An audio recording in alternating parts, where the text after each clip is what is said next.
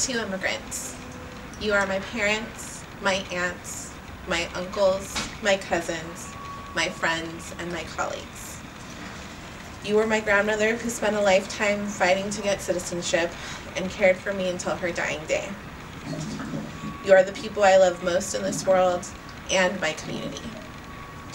No matter what happens, I will stand shoulder to shoulder with you to fight, to live with dignity, and face whatever lies ahead.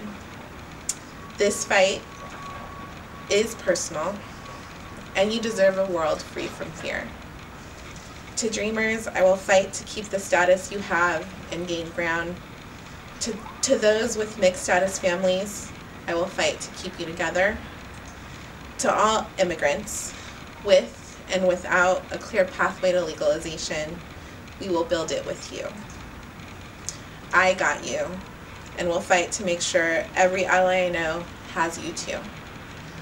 Our immigration system is broken, but our community is strong. Immigrants build families, start and run businesses, are teachers, lawyers, doctors, caretakers, organizers, college graduates, researchers, and grow the food that feeds America.